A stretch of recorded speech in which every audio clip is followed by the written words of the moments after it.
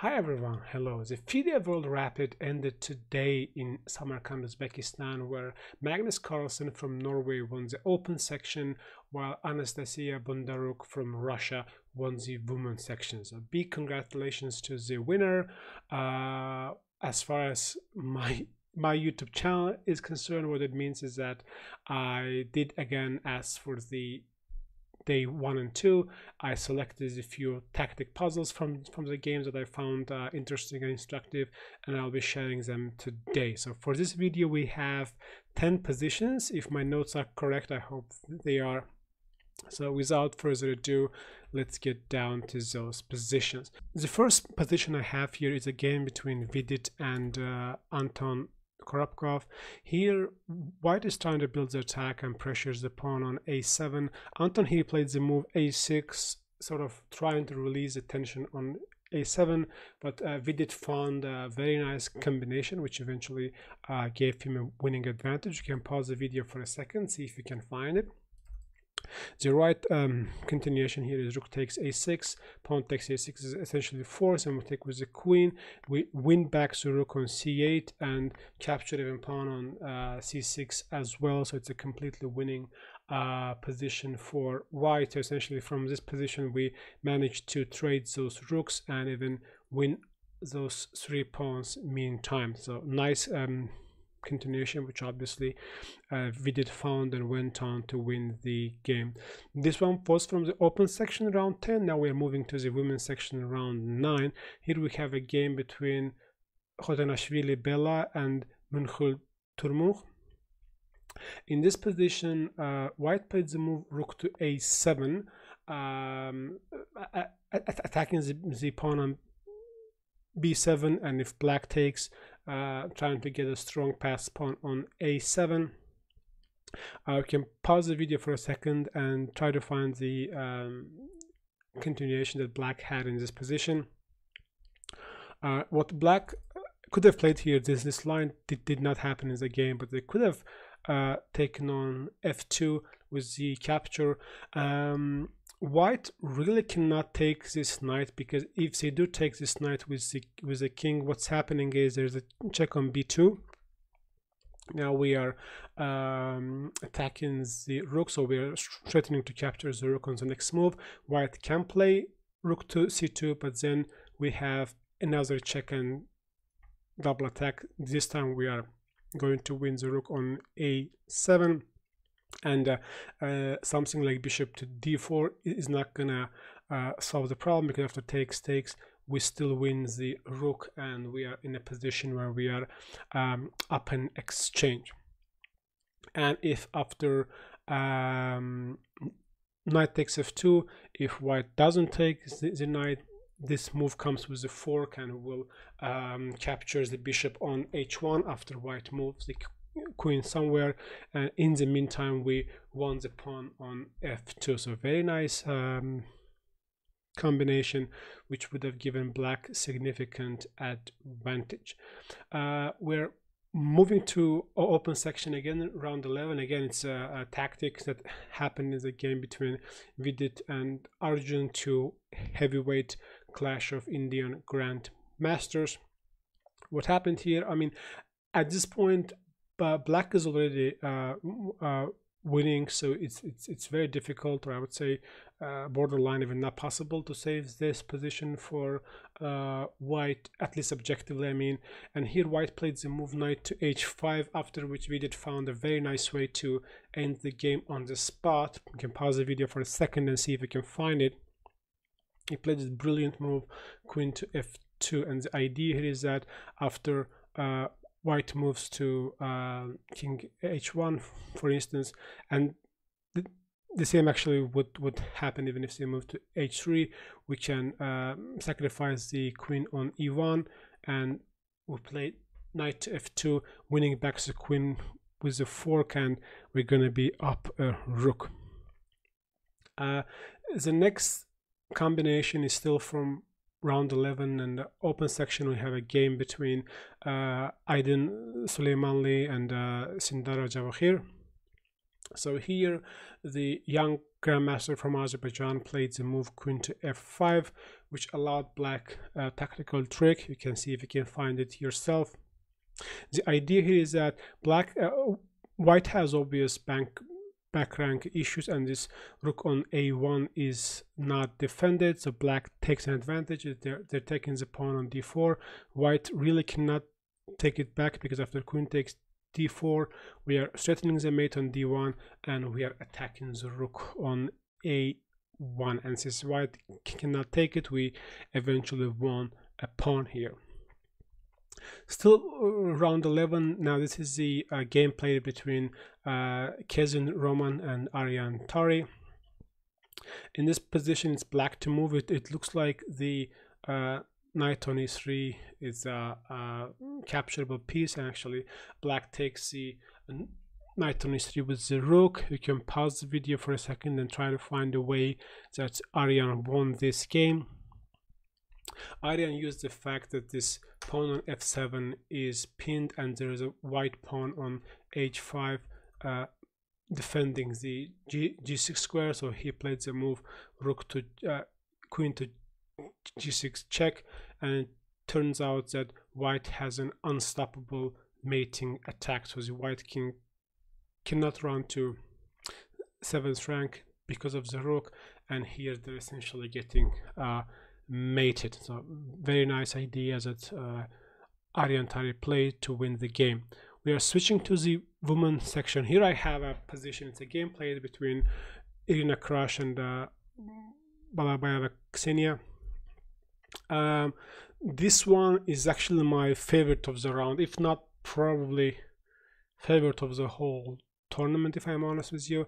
Black here played rook to f3, trying to force some trades, or trying to offer some trades, and Irina here had a great tactic, great idea, which unfortunately for her she didn't find. I would like to offer you to pause the video and see if you can find what white could play here. What white could do here is to use the fact that black king is sort of boxed in, and if we could give a check from the c6 or from this diagonal, black king would essentially be mated, and the right move here is bishop to b5. Brilliant move. What happens here is that we are threatening to take on c6, and we are also attacking the rook on f4 twice. As you can see, it's defended only once, but we are attacking it twice, and if black takes on e3, we can take on c6 via either queen or the bishop. I think probably the most elegant one would be taking it with the rook, because after rook takes, bishop takes, and it's a checkmate. And if they don't take with the pawn, I think Engine suggests to play the move c5 to stop the mate. We take on f3, and after bishop takes, queen takes, we're up a piece. So very nice move. It's certainly not easy to find an idea like this, but after rook f3, bishop to b5, wow, this is really beautiful. The positions that I think I will remember for a very long time. Brilliant stuff. Now we are moving to round 11. Here we have a position from the women's section game between Tan Zhongyi and Lu Miaoyi. Here white played rook to f1, defending the bishop on c2. Black here had a great opportunity to win some material. We can pause the video and try to find what black could play here. The idea here is to use the fact that this pawn, using the opportunity of capturing this pawn with the fork. We cannot do it now because we have bishop on c2 defending that pawn, and what black can do is to get rid of that bishop. Rook takes c2, rook takes c2, knight takes f5, and here white would need to either give up an exchange on g3 or give up a piece on h6, and eventually white would be up material. So if they move the rook somewhere, for instance, we take back on h6, and we have 3 pieces for a rook, and if they don't want to go for it, if they play something like queen to g4, Then we take on g3, and we are up a piece. So very nice combination, sort of removing the defender of f2 bishop. We have 3 more positions to go. All of them are going to be from the open section. We have here a gameplay between Maghsoodloo, Parham, and Nepomniachtchi.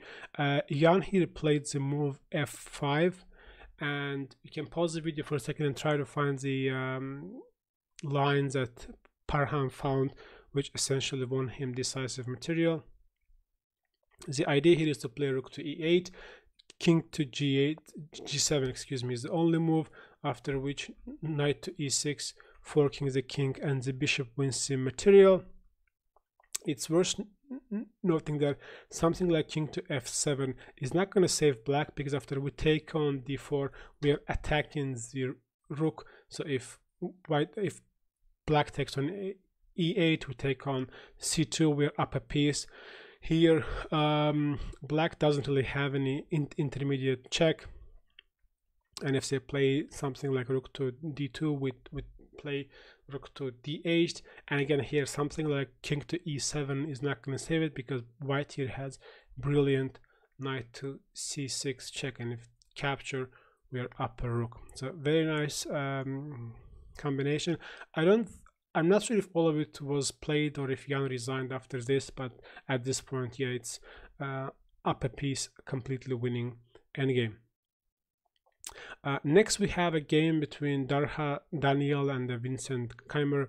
Here, Vincent is trying to hold this down a pawn. White has a very dangerous pawn on b5. He captured this pawn with the king takes e4, and you can pause the video, try to find the move that Daniel played, which eventually won him the game. It's a very nice move, knight to c3 check, so we are giving a fork to the king and to the knight, and usually if you give a fork with the knight and one of the pieces that are being forked is a knight, then you are in trouble. But in this position, that was actually the idea behind it, because white here is deflecting the knight from a4, where it was doing a very critical job of controlling the b6 square, and now we essentially push the pawn, and this pawn is unstoppable. The black king, it's not in the square, and black knight cannot really stop the pawn. So a very nice idea, knight c3 check and b6. In this point, Vincent Keymer essentially resigns the game. The last example of the day and of the whole tournament. Here we have a game between Ivan Cheperenov and Suleymanli. In this position, black decided that this pawn on b4 can be captured, because he attacked it actually how many times? 1, 2, 3. They took on b4 with the rook, and you can pause the video for a very last time and try to find the continuations that Ivan Cheperenov played to win a decisive advantage.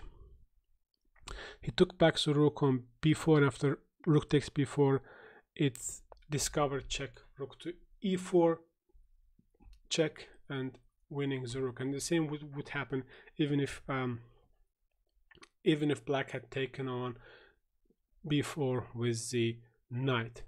So that was it. Those were all examples I had for today. If you're interested, if you liked it, feel free to check the videos from day 1 or day 2. I will have the links to those videos in the description part of this one. It was quite challenging for me to record the videos for 3 days in a row. I hope it's informative. I hope it's helpful. And if you want to let me know how many of those positions you have solved, please drop a comment in the comment section. That's basically it from my side. I will not be covering the blitz part of the World Rapid and Blitz, but I would like to wish all of you the nice day, and hopefully see you soon. Take care. Bye.